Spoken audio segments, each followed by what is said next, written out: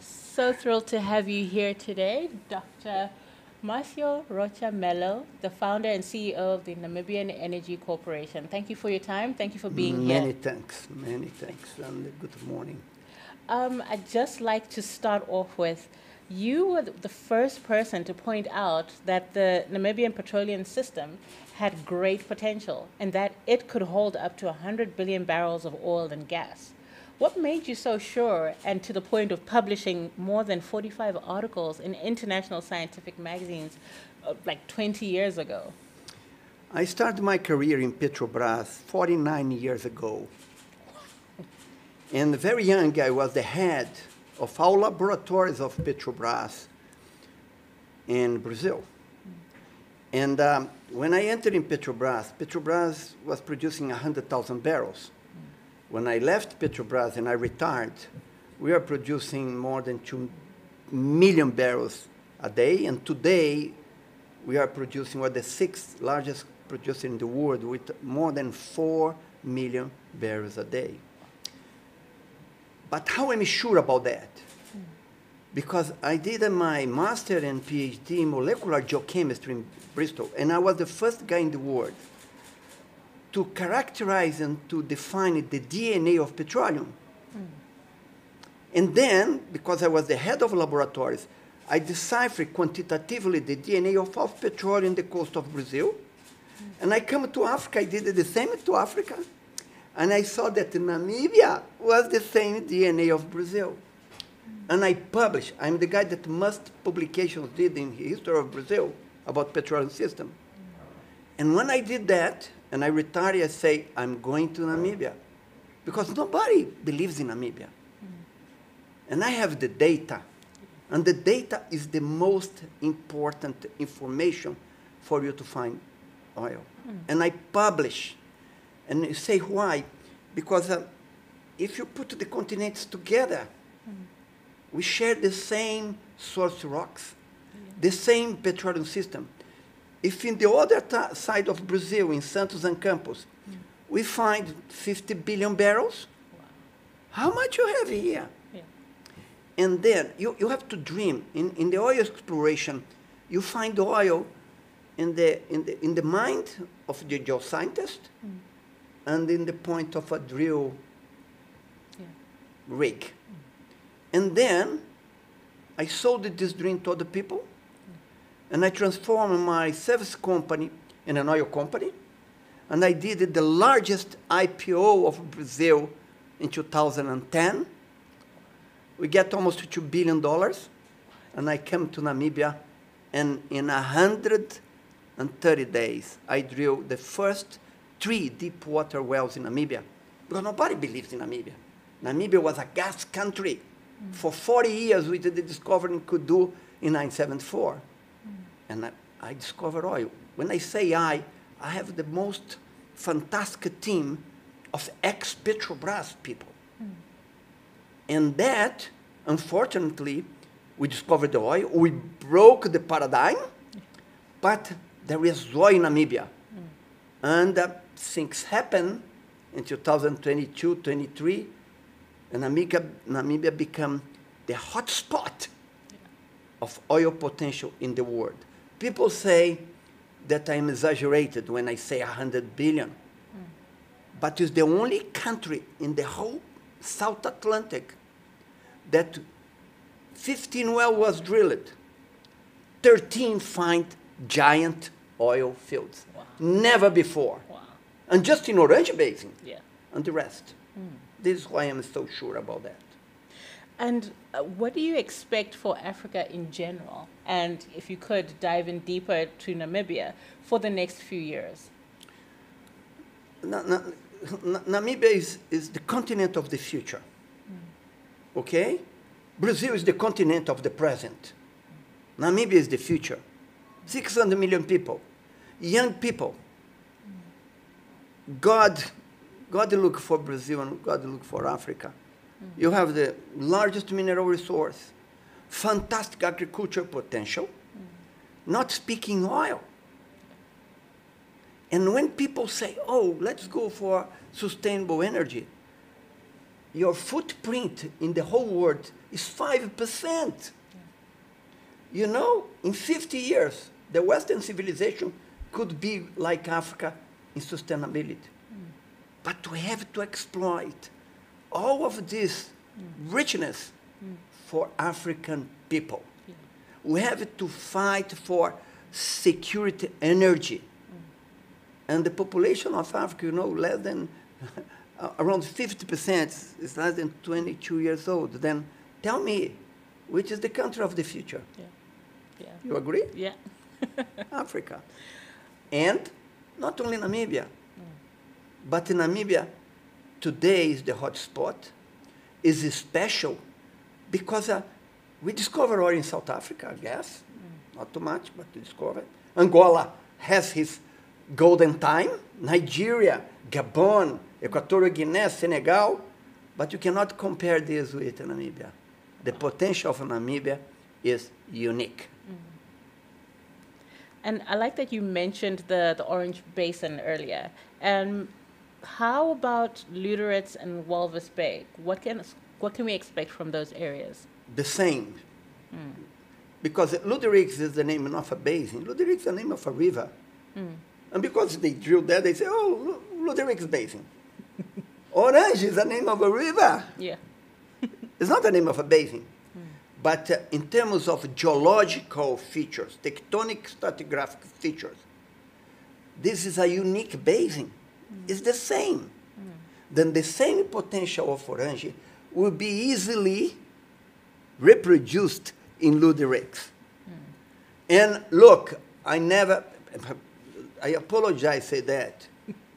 I never made a mistake in my life. People say, why, this guy is crazy?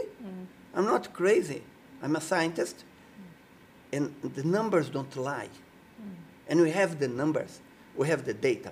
Valve is a little bit different, okay? But has a potential as well. But Lüderitz and Orange Basin are unique. But how many wells will drill in Lüderitz up to today? One. How long? How long? 30 years ago. Wow. Where? Shallow water. Namibia is a deep water country, like Brazil, because the source rocks that's transformed by temperature in oil, they occur in deep water. Then when we start to drill in Lüderitz, surprise were coming. Then look the potential, 15 wells, 13 giant. Never, even in Brazil, even in Guyana. Then you guys, Africa is really blessed. And South Africa has a very high potential as well. And, you know, we've talked about the countries. Let's talk about you. Like, what can we expect from you and the NEC in the upcoming years? First time that I come to Namibia, and you say, I publish a book.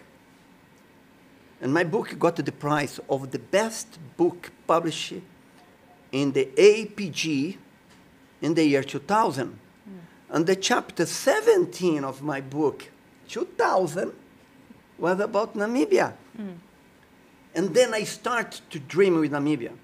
Then I came here 2004. And since then, I have not left. Then, and I'm a guy that I had, at the time, the second largest company in Brazil. I explore oil in Brazil as well. And Brazil has a huge potential, fantastic potential. But I put Namibia as my dream. And I come here and I fulfill my dream. I'm very happy to have a legacy to be the guy, a company that the first drill deep waters of Orange and Walvis. I didn't drill Lüderitz that time, okay? But suddenly, because of other factors, as I was obliged to leave Namibia and come back to Brazil. But I'm back now, you know, and I'm very blessed. Namibia has a very organized system. You have a very good company that's Nancor, that is getting better and better and better. You have the government really put a very solid framework, friendly framework for investors and for people that want to come to Namibia to share, to contribute with Namibia, because the oil that you have belongs not to me, belongs to the people of Namibia. Yeah. Because I did that in Brazil. Then we have to get all this bonanza, all the resource, and contribute to share with the government and the people in a sustainable way. And because there is a piece of the cake for everybody. Yeah. But I want the most of the cake for the Namibians. Just give them a little bit. And, you know, we're here at African Energy Week. What key outcomes is NSC hoping to achieve this week? Especially Well, you already achieved. I'm so happy. You guys, Africa Energy Week, because, you know, I'm the founder of Brazilian Association of Petroleum Geologists, the largest two conferences international in Brazil about petroleum. I was the chairman.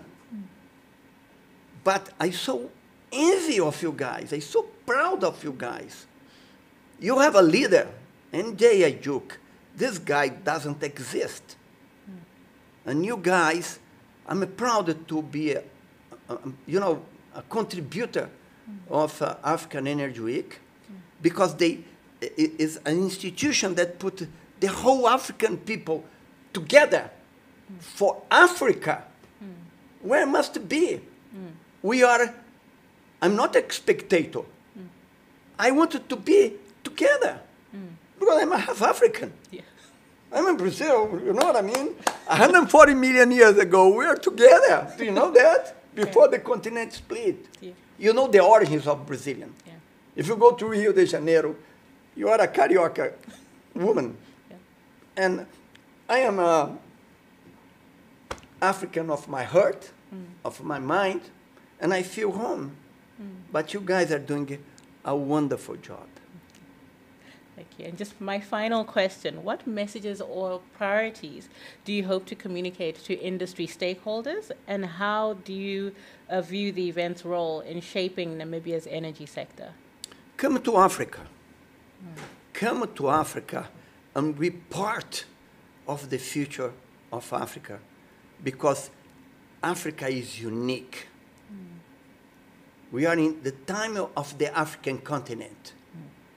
And we have to use all this. People say, oh, the carbon footprint, renewable energy, transition, this is important. But we are in one of the highest oil and gas potential of the African continent, untouched. Yeah.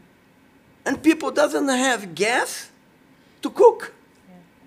There is no lights in the bush. There is no. We have to bring all this potential and explore in a sustainable way that we know how to do, in the benefit for the people. I will be the most proud guy if I am here, I contribute, and 97% of my team, my partners and so on, are Namibians. This is why I put the first center of excellence for whole Brazil for knowledge, and I got a prize in the United States for that. And I'm bringing here training.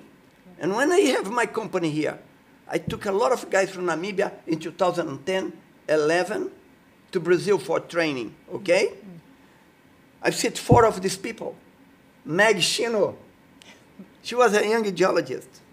Vitória Sibeya, Selma, Anthony. Yeah. Where are these guys today? They are in the top of the chain with the knowledge. And they are top. I'm so proud of them. Then, it's just, we have to bring knowledge. We have to invest in people. Because without people, we can have all the resource. We can have money. But who are going to do that? Where does all the richness go? It has to be here in this country. Then I saw myself of a partner of your dream. Can I be your partner? Yes or no? Yeah. Thank you. Thank you so much for your time. Thank you for being here today. My pleasure, and thank you very much to hold us. And congratulations for all your team. Congratulations for this. It's my second time, huh? And I'll be for life. Yeah. Even if I don't come here, I enjoy so much this atmosphere. Thank you very much. Thank you. Okay.